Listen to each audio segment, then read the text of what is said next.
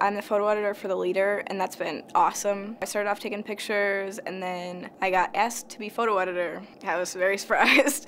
And so I accepted it, and I had some big shoes to fill, but I've gotten a lot of good experience with that. I got to work with the photo editors from the Tribune. I don't know, I think that Elmhurst kind of offers you a lot of opportunities that some colleges you wouldn't even get the opportunity to do. It's been awesome. I really like it.